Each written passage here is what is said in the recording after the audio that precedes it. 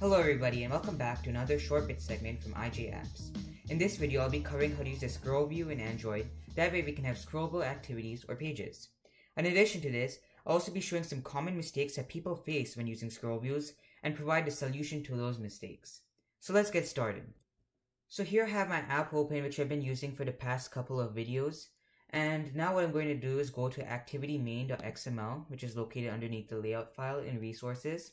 And then instead of having hello world displaying over here, I'm going to set the text to text and then \n, and I'm going to copy and paste this about 7 times. So 1, 2, 3, 4, 5, 6, 7. Let me zoom in on this.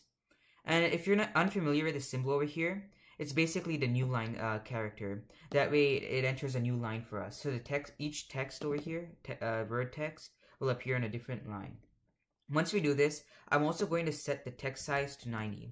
And the purpose of this is to show that the text is going to flow out of the screen, yet we still won't be able to see it, because right now we're using a relative layout.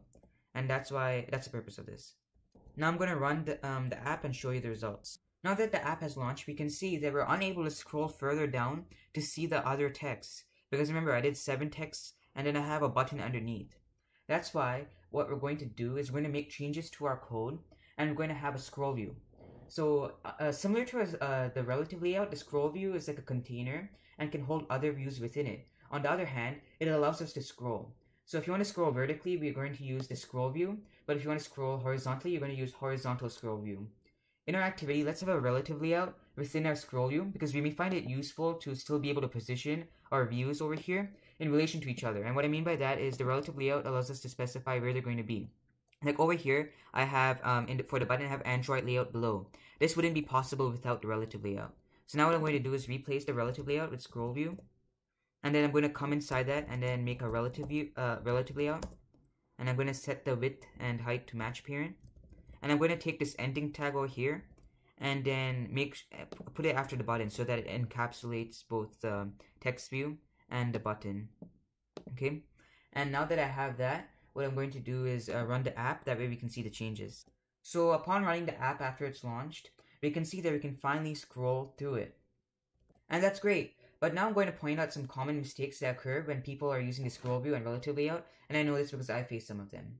So one is that the relative layout does not always cover the whole screen, even though we have told its width and height to match the parent, as shown over here.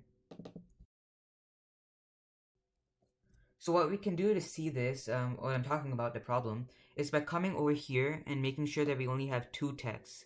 So we'll delete the extra ones in our text view. In addition to this, what we're going to do is we're going to set the background color of our relative layout to Android background, and then I'm going to say the pound symbol, then D3FFCD, which is a light green. In addition to this, I'm just going to come here and set this to Android align. Layout align parent top and set that to true. And then for the button, I'm going to make it so that it's also aligned to the parent's bottom. And I'm going to set that to true. And so this will give us a problem already, but I'm just going to demonstrate another problem. And that's when we have an image view over here. And we want its width and height to match the parent, so it can be as large as it possibly can be without being cut off. And for the source of the image, I'm just going to use something from the mipmap, just a default launch icon of our app, and then I'm going to run this. So it's just finished running, and you can see that we have 2 problems over here. One is that the image, even though we told it to match the parent, is really small, and the relative layout's background does not match it does not set the background for the whole activity, even though both the scroll view and relative view layout are matching the parent. So in order to fix this, all we have to do is just add 1 line of code to our scroll view. And this basically enables us to fill the whole page. And that line of code is Android. Let me zoom in a bit.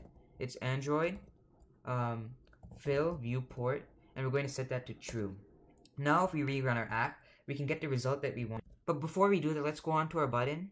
And over here we have Android layout below text. I'm going to delete that because we've already said that it's going to be aligned at the parent bottom. And now I'm going to rerun it. So now this is what our app looks like. The relative layout's background extends to fill the whole screen, and the image is also as large as it possibly can be without being cut off.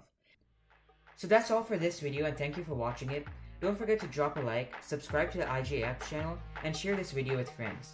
If you have any questions about using the ScrollView, you can reach me through the comment section of this video or at ijapps101@gmail.com.